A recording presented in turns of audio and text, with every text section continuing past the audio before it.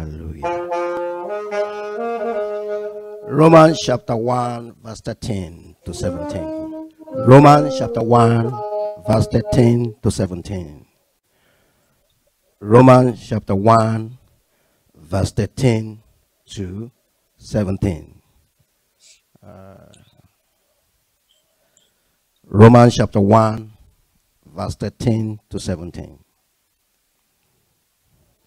Romans chapter 1, verse 13 to 17. Thank you, Lord. Hello. Now, I do not want you to be unaware, brethren, that I often planned to come to you, but I was hindered until now, that I might have fruit among you also, just as among the other Gentiles. Verse 14. I am a debtor both to the Greeks and to barbarians, both to the wise and to the unwise. Verse 15. So as much as in me, I am ready to preach the gospel to you who are in Rome also.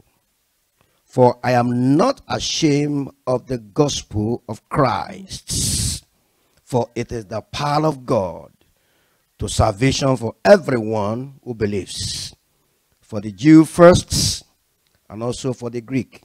Verse 17. For in it the righteousness of God is revealed from faith to faith, as it is written, the just shall live by faith. Today I'm going to be sharing with you, you are not ashamed. Mighty God of heaven, this morning, no man obtains anything from you except it's given directly by you through your willingness. Father, we are ready this morning to get us again refreshed out of the uncommon food that you normally prepare for those who have ordained from the beginning of the world. Come out today in a very heavy, powerful anointing of yours. And let everyone who stand here before you receive the overwhelming presence of God, breaking yoke, destroying shackles of darkness, releasing the captives, setting them into liberty. Thank you, Father, this morning, because the sound of your voice will break yoke this morning. In Jesus' name, we've all declared. Amen. Hallelujah. You are not ashamed. Come on, say that with me. You are not ashamed. All right. Now, what we are talking about here is that it has often been the talk of the town, the saying of the entire environment, the saying of the world, that Christians are just waste of time. They are people who go around, who are out of their mind, who doesn't have goal for life, who are carrying the spirit of religion because of the fear of a God that they do not know. It's often said about us that our presence in a community is a constitution of intolerance. But this message is coming today to give you the right direction that the Lord has carefully defined what Christians are. Hallelujah. And then we are told that Christians are the one being sent by God, and they are sent to create church on earth so that the will of God can be done in heaven, on earth as it is in heaven. Christians are the people that call of God, gave their life to Christ, and called to preach the gospel. In other words, Christians are carriers of the gospel. Christians are carriers of God's virtue, and therefore it is very important for the whole world to know, for you as a Christian to know, for the unbeliever you've been preaching to over time and time, not listening, to know this clear message of what Jesus is having on who Christian is. Hallelujah. So Christian is not a shame in the town. Christian is not a shame in the street. Christian is not a shame in the community. A Christian is a preacher of the gospel. And because of the gospel they preach, therefore shame has no place in them. Now let me define the word shame. What is the meaning of shame? Shame is a painful feeling of humiliation or distress caused by the consciousness of wrong or foolish behavior. It is a regrettable, unfortunate situation or action. It is an action or situation that brings a loss of respect or honor. When you have a shame, you are put under pressure of blaming yourself to the end that you feel like disappearing from sight. So shame is what called a regret and having apology of what you have done. But I'm telling you today, a Christian, a word believer, the one who gives himself to Christ, who is a preacher of the gospel, they are not ashamed. Hallelujah. Yeah. Hallelujah. And now you're going to ask me, why am I saying this? You can see from the definition of what shame is, I'm going to be crafting this particular point out from the scripture. So to go straight to the point without wasting time. Hallelujah. I'm sorry, I'm a trained engineer. That's my undergraduate degree as well as graduate degree. So I rather say in 20 words what I want to say in 100 words. So you don't expect me to over elaborate things and I'm lost in words. So I like to make sure I make things as much as it is easy for me to be able to convey in a simple mathematical manner. So you have to bear with me today. I'm a kind of person who wants to go straight to the point. What is the point having to waste time on speaking many words when you can actually speak things in few words? Hallelujah. Why are you not ashamed? Number one, you add beauty to your community as you preach the gospel of good news. All right? The true meaning of gospel is a good news. And we have been told in the scripture, if you look at the book of Romans chapter 10 verse 15, we are told about the feet of those who preach the gospel. All right? But let's look at it. Right? Romans chapter 10 verse 15. And how shall they preach except they be sent? As it is written, how beautiful are the feet of them that preach the gospel of peace and bring glad tidings of good news. So, in other way around, when you are a Christian and you are preaching the gospel, the implication is that your presence in the community adds values to the community. Your presence in the community had beauty to the community. The Bible said you are the light of the world. The city set upon the hill cannot be hidden. So the world is running because of the gospel that is being preached to the world. Many nations of the world are surviving today because of their accommodation of what we call the gospel through the mouth of the preacher. So the preacher of the gospel, who is called a Christian, is not a negative in the community. It is actually an addition of beauty to the community. So it is very important for us as Christians, as we stand here this morning, to understand that we are not an odd one out in the community. And then the knowledge of who you are is capable of giving you awareness and taking you to where you are going. So if we are ignorant of the gospel we preach, and we make it to be as that we are begging people to believe in us, then we'll be doing the wrong thing. So Christ himself has declared that gospel is the value that the community needs. The gospel is the salvation that the community needs. So you are the salvation proclaimer. You are the giver of beauty to the community. So a one who is a Christian preaching the gospel. Now listen to me carefully. It's not just a Christian. A Christian has been called to preach the gospel. Everybody say preach the gospel. Preach the gospel. So when you are not preaching the gospel, it just means that you are not a Christian. In Antioch, the disciples were first called Christian. Why do they call them Christian? Because they were very vast in the teaching and the doctrine of Christ. They were very vast, they were very passionate about reaching forth to people about Christ. They were filled with God's teachings. They were filled with going out to reach unto men. So the reason why they call them Christian, they saw the attitude of God, attitude of Christ when it was something of the art, going around to preach, to minister, to teach. They saw it also in them. That is why they call them Christian. And so therefore, when you are a Christian, you are a gospel preacher.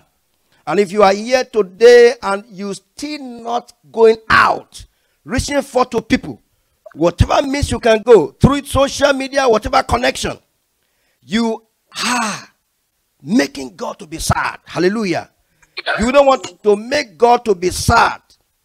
You don't want to be a negative to the community. God is not seeing us as values when we fail to preach the gospel. So the gospel is a career of beauty. It's a career of benefit. It's a career of light to the community. So a gospel preacher, a Christian who preaches the gospel, is not a shame, but it's a value unto the community. Number two, why are you not ashamed? Why are you not ashamed? Because you preach the gospel that provides all round salvation to men.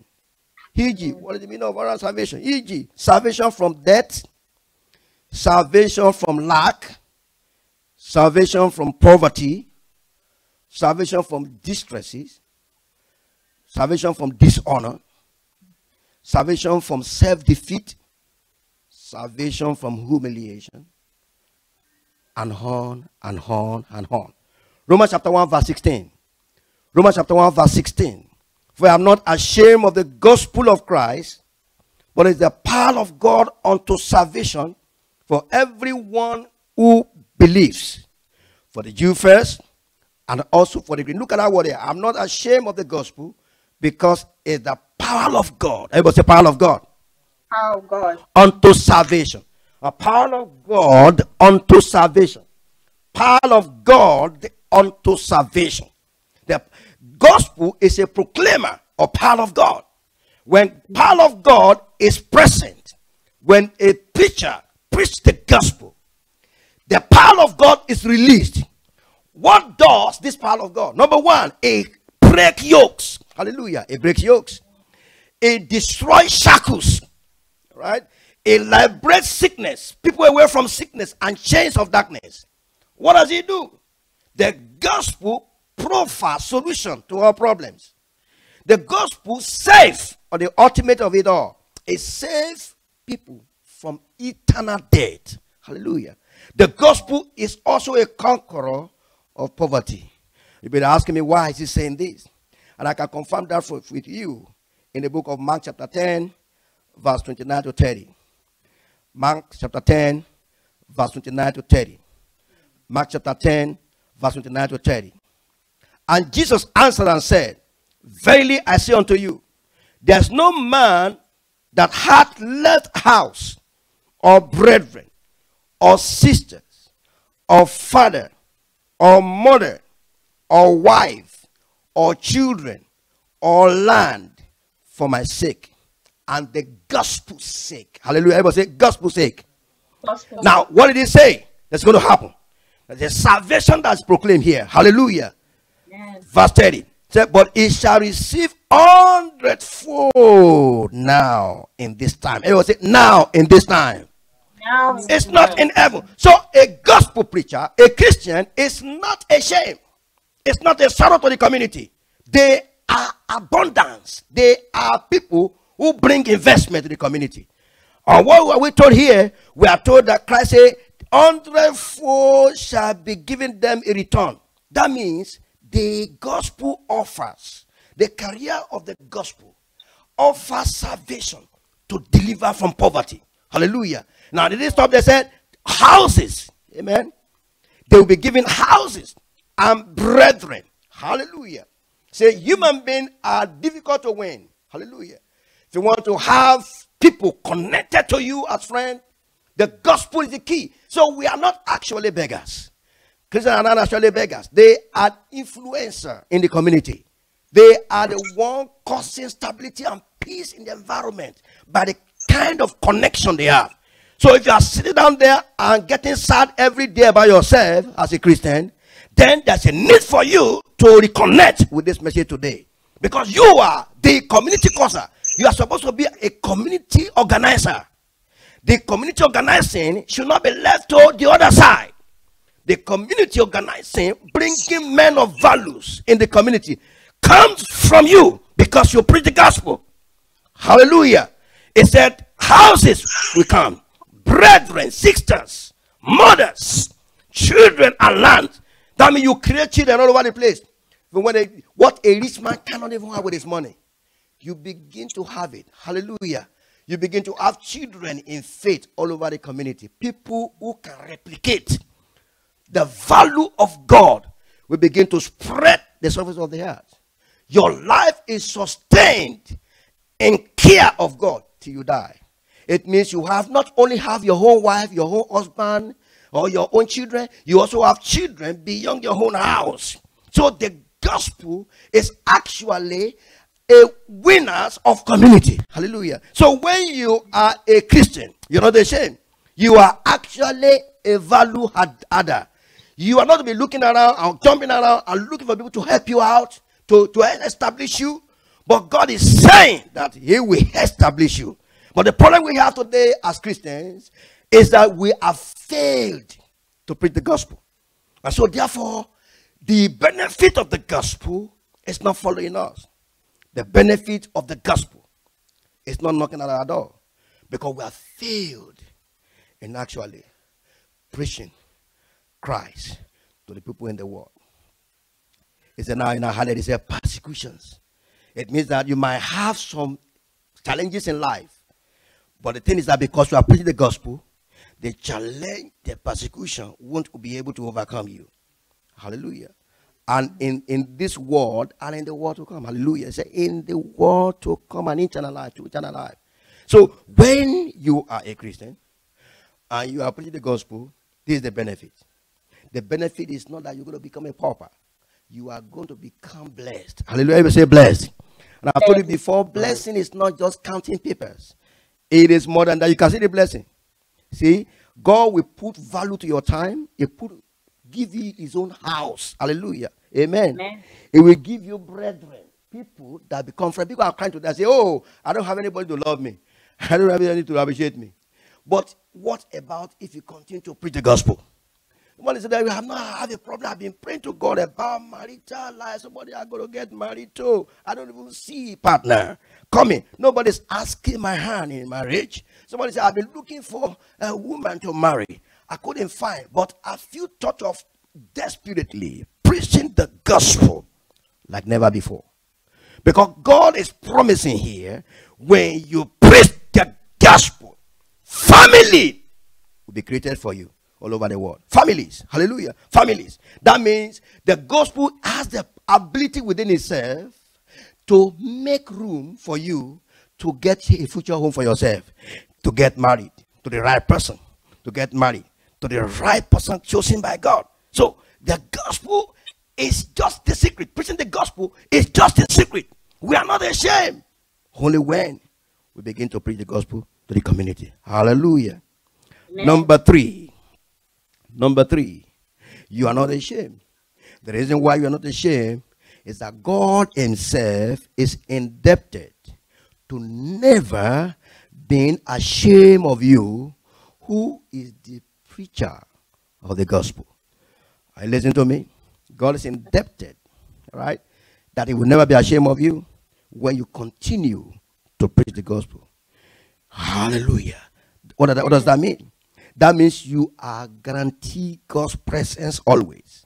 People cry today and say, I don't feel God's presence. I can't see it. I just don't know whether God is with me. You are feeling that because you've not been preaching the gospel. Right? You are the one causing problem. We are the one causing problem in the community, making people to feel that our presence is just negative in the community. But when we continue to preach the gospel that we're actually afraid of preaching, it is when we begin to occupy our place and occupy the place God has appointed for us to occupy. Hallelujah. And it's Amen. when a door begins to open. It is when God will begin to stand for us in wherever you are, in the place of work, in the school. God will always stand there. Why? In the book of Mark chapter 8 verse 38. Mark chapter 8 verse 38. He said, if anyone is ashamed of me and my word in this adulterous and sinful generation, the Son of Man will be ashamed of them when he comes in his Father's glory with his holy agents. Now it's very important to understand this. We can see the case of Stephen. Amen. When Stephen was ministering the gospel with all power, with all might of God, something happened just before he was taken to heaven. Hallelujah. Despite the persecution, God arose from heaven. He opened his heaven and he saw, and he said, I saw heaven, God's throne. Hallelujah. So God's presence manifested even in the realm of his persecution. He experienced God's presence.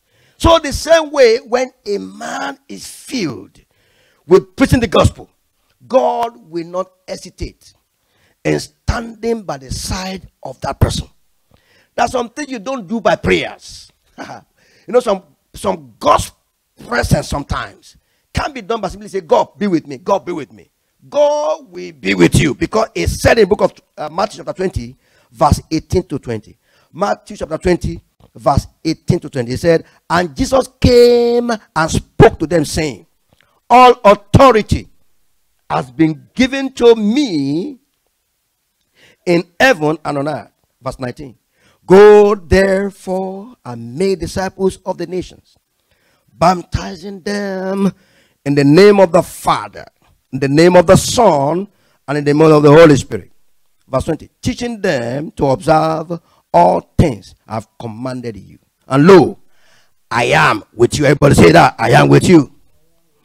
I am with you always, even to the end of the age.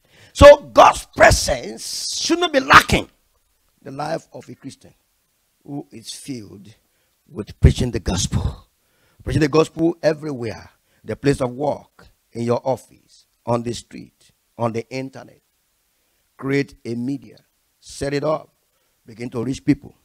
All you say in that media, social media, is Christ. It's about the gospel. The social media is not a just place you just disclose your pictures and make people see what your home, your life is composed of. It's more than that. I believe God has made this to happen, this social media to happen, because the gospel must spread all to the uttermost parts of the world. And so, as a preacher, as a Christian, called to reach unto men, you are not ashamed where you keep engaging the preaching of the gospel. And what happens? God's presence comes automatically. Everybody say automatically. Something you don't have to cry for. God just show out. He show himself. You know, the gospel is not what you sit down and craft your brain to organize and bring word to say to people. It's simply taking the scripture and simply sharing the word of God with them in the little you know. You don't have to go to theology. You know, when Paul started ministering the gospel, when he gave his life to Christ, when Christ actually met him on the way to Damascus, as soon as that issue of his heart being opened came to pass, he started preaching the gospel unstoppable. Hallelujah. He did not have to go to Bible college. He didn't have to go to discipleship training. He just started preaching the gospel. And you can see what he always doing, the introductory part of his message, is to share his testimony. He shared the encounter he had with Jesus. Hallelujah. In the way to Damascus. The life pattern that he was living before he was converted. And he will draw that, connect with the scripture, and share with them. Simple message. And you will see people turning to Christ. And no wonder Apostle Paul went through dangerous events. He went through dangerous activities. What I mean, dangerous activity. It was in a particular city where he was being stoned and being cursed. And at a particular point, he got angry. He said, well, Your blood shall be upon you. I am gone, I'm out of here. But Jesus appeared to him in a dream and said, go back. I'm not done. The gospel is not yet done with that city. And it continued in the midst of dangerous community. Hallelujah. So agree with me in Jerusalem too. We are told that he was going to be stoned. He was going to be tied down. And Paul was confident. He went in there and preached the gospel. God has a way. If it's not yet your time for you to be taken to heaven, if it's not yet your time, God has a way of protecting you and showing forth when you preach the gospel. Gospel preacher, they are not always afraid. They are not always afraid because God's presence is with them. God is indebted in making sure that they are kept in his custody. God is not ashamed of them. God is not what? Ashamed of them. Hallelujah. Yeah. Number four. Why are you not ashamed in the community? Because you are able to see beyond your nose for yourself, for others, stemming from being the carrier and the preacher of the gospel. The gospel, which is the revelation of Christ. When we are going out and preaching the gospel, you know what comes out of the gospel? We're told is the revelation of Christ. When Christ is the center of our message, reaching forth to the people, something begins to happen to us. People begin to receive revelation. Their eyes begin to get opened. And you yourself begin to see brighter things, what you have not been able to see before, begin to come to place. People begin to ask today, say, I want to see more things. To see more things is to preach the gospel the more. When you preach the gospel the more, God will see a reason why he must open your eyes to see the depth of glory. Hallelujah. In the book of Romans chapter 1, verse 16 to 17. For I'm not ashamed of the gospel of Christ, for it is the power of God unto salvation. For everyone who believes, for the Jew first, and also the Greek. Verse 17. For in it is the righteousness of God. Righteousness of God is revealed. Look at the word, revelation. It's revealed from faith to faith, as it is written, the just shall live by faith. Now, look at Ephesians chapter 1, verse 17 to 21. Ephesians chapter 1, verse 17 to 21. And the God of our Lord Jesus Christ, the Father of glory, may give to you the spirit of wisdom. Listen carefully. Revelation and the knowledge of him. So you become a knowledge giver because revelation is inputted in you. Verse 18. The eyes of your understanding be enlightened, that you may know what is the hope of his calling. Because revelation is given to you, your eyes begin to open. Hallelujah. When you are preaching the gospel, you are a priest to the community. You're not ashamed. Hallelujah. You begin to see things that people can't see. You begin to reveal things to people that give solution to their problem. So you as a Christian, as you continue to preach the gospel, you are not ashamed to the community. You are a priest to the community. Verse 18b. What are the riches of the glory of his inheritance in the saint? Verse 19. And what is the exceeding greatness of his power towards us who believe? Towards those who what? Believe. According to the workings of his mighty power. Verse 20. Which he worked in Christ when he raised him from the dead and seated him at his right hand in the heavenly places. 21. For above all, far above all principalities, power, might, dominion, and every name that is named, not in the age, but also that which is to come. Mark chapter 8, verse 25. Mark chapter 8, verse 35. Mark 8, 35. For whoever want to save their life will lose it. But whoever loses their life for me, for the gospel, will save it. Hallelujah. So the gospel offers God's revelation to see beyond your nose. Hallelujah. Things are very dark to us today because we have failed in our responsibility in preaching the gospel. We can't see things clearly. We can't see success in our academic work. We can't see success in our businesses. We can't see the future getting bright. We can't see ourselves having a great home in the future. We can't see ourselves making success in whatever we lay our hands upon, simply because we've not been preaching the gospel. If we've been preaching the gospel, we are told this will be happening to us. Hallelujah. We cannot become somebody who need to be thrown to the trash in the community. We will be the people who are championing the community, who are helping the community to grow in values. Hallelujah. Because we are added values to the community. We are revelators. We are the high opener of people. Hallelujah. So many Christians today are seeking towards the unbeliever to help their eyes open. But in the other way around, the unbeliever need to be seeking towards your area to have their eyes open. But we have exchanged this responsibility because we sit back on our couch and refuse to preach the gospel. And we're expecting one day will be one day. That's not the way it works. It's not one day, it's one day. Today is the day. Everybody say today is the day. You got to start now and start preaching the gospel. Now, not tomorrow. Now, not tomorrow. Now, not tomorrow. Fruitfulness is one of the key that God is expecting for every Christian to have. Amen. Praise the Lord. So when we preach the gospel, God is seeing us as being fruitful. Number 5. Hallelujah. Number 5. Why are you not ashamed? Because you are preaching the gospel, you start to enjoy fruitfulness without stress of asking. Hallelujah. Everybody say fruitfulness without the stress of asking God. This may include enjoy answer to unspoken requests. Hallelujah. When you are a gospel preacher, amen. When you are a Christian, indebted to preach the gospel, you will no longer be ashamed in the community. What happens to you? You begin to be fruitful. Hallelujah. Fruitfulness become your portion. It's not what you have. God, make me fruitful. Make me fruitful. Some people today are believers that are not fruitful just because they've rejected preaching the gospel. Hallelujah. John chapter 15 verse 16. John 15 verse 16. Ye have not chosen me. Listen carefully. But I have chosen you and ordained you that you should go and bring forth fruit. What did God say? Christ says, you go and bring forth fruit. Everybody say, go and bring forth fruit.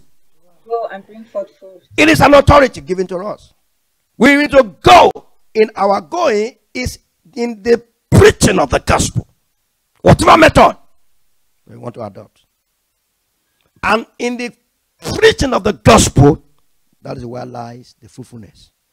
It's not just sometimes in prayers. Hallelujah. God, help me be fruitful. No.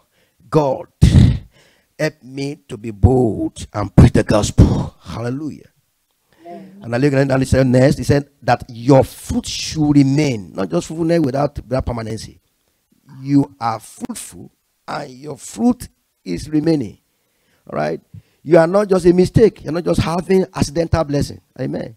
You're not just increased accidentally. Your increase will remain. Hallelujah. Only when we bear what we're supposed to bear. Preacher of the gospel. That's when the shame of unfruitfulness can be taken away. So whatsoever ye ask of the Father in my name, may give it to you. Hallelujah. Can you imagine that? Can you imagine that? It means when we are bearing our true name, not being ashamed to the communities that we are preaching the gospel, and when we preach the gospel, there's some things that God will ordinarily answer us without even shaking our mouth. Amen. An unspoken request. Hallelujah. And it make, even if you pray, your prayer, answer to your prayer become faster. Amen. Because you are preaching the gospel. The shortcut to getting things from God is to be an unrepentant preacher of the gospel. I want you to have this today and keep it in the depth of your heart. That the only key for you to be driven to success is for you to be an adamant preacher of the gospel. Somebody who can't be changed from preaching the gospel. Somebody who is not ashamed of the gospel, as Apostle Paul said. Somebody who can confront people in the spirit of the authority given by God without shame going there to minister to them. Hallelujah. John chapter 15, verse 1 to 2. John chapter 15, verse 1 to 2. It said, I'm the true vine. Listen carefully. And my Father is the vine dresser. So every branch in me that does not bear fruit, he takes away. And every branch that bear fruit, he prunes, that it may bear more fruit. Now look at the word, he prunes. God has a way of making somebody who is serving him to keep being fruitful. He has a way. You know what he does? He come around him and touch him and begin to prune him to bear more fruit. Hallelujah. That is the act of God. That doesn't happen if we are not a preacher of the gospel. That doesn't happen if we are not a carrier of the gospel. There are some pruning in our life. Amen. There are some disturbances in our life. The pruning of God is needed to enable us to move and progress in life. Some people have a shoddy future and have kind of wilderness in their future, and they can't see clearly because the commission that is given to them to preach the gospel has not been delivered. They've not been delivering the gospel, and so their future become darker. They cry, I need you, God, take me away from oppression. I need you, God, to save me from the entanglement of the enemy. I need you to deliver me from the harassment of Satan. And God is saying, have you gone out and preach the gospel and tell people who I am and explain to them that I'm God of all creation and I'm seeking for worshiper who worship me in spirit and truth. Some people today have not been receiving the church of God simply because they are ashamed of the gospel. They are Christians. They have the Holy Ghost. But the thing is that the anointing in them is not increasing because they sit back and just hearing. Amen. And just hearing. But never go out and preach the gospel. I want to put God into test this morning. As soon as you leave this service today, let it become your priority to start preaching the gospel with all your power, with all your might, with all your strength. Create a social media. Be confident about this God. He said, whoever is ashamed of me, I've explained this before, it will be ashamed of. So God's presence is declared to you when you are confident about God you are serving. You think people will hate you? They will just put you out of the group? No, that is not true. When you are out there, people can figure out who you are and you identify yourself with Christ. God has a way of intervening and be your own advocate in whatever you are, in whatever business you are engaged in. He has a way of speaking on your behalf. Hallelujah. He has a way of telling people, you can't touch that one. Touch not my anointed and do my prophet no harm. God has a way of making you even famous. Amen. Hallelujah. Even though the reason why we are preaching the gospel is not to be famous. But God has a way. We are told that Christ, when he was preaching the gospel, his fame spread abroad. Even the disciples too. Their fame spread abroad. Why? Because gospel is not a shame. Gospel is famous. Hallelujah. Gospel because of the power it delivers. The power of salvation for all kind of issues and problems. That is why it's famous. So when you identify with the gospel as a Christian, you are no longer encountering shame in your life. Things begin to become naturally resolving without you even have to cry and yell. God begin to come on your aid and resolving matters for you. Hallelujah. Amen. You will have challenges, but it doesn't matter. Remember what he said? He said persecution is going to be there. You're going to give them houses, children. You're going to give them sister, brother, create a new family. But he said with also persecution. So people are always afraid of that last benefit. They say, how can that be a benefit? Persecutions, I'm going to have surplusity, including persecutions. It's better to not preach the gospel. But the thing is this: God always hide mysteries inside the mocked. God always hide mysteries in persecution. No wonder the disciples were told they were rejoicing when they were persecuted, because they understand the secret of being persecuted. He said, blessed are you when you are persecuted. So God wants us to rise up to take our place. We are not ashamed to the community. We are blessings. We are value adders. We are God's enabling power into the environment. We are not to be looked down upon. You cannot look down on yourself anymore. Let today be the last time you will ever think you have no value. Let today be the last time you ever going around the place and be looking for love around. Let today be the last day you're going to be behaving as you need help from people. Let today be the last day you're going to make yourself inferior. You're going to rise up and be confident and carry the gospel that has been delivered to you to minister to your community.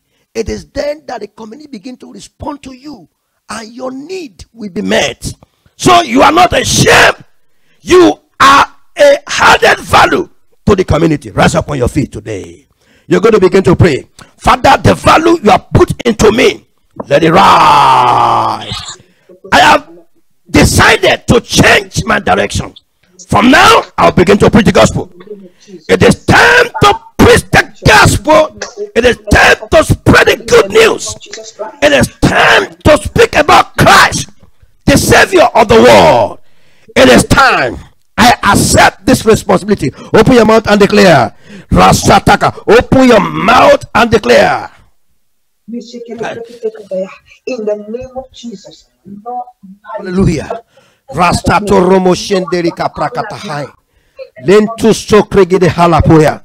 Speak to God. It's time to start taking the banner of the gospel and celebrate God and tell people about Christ. This is the time.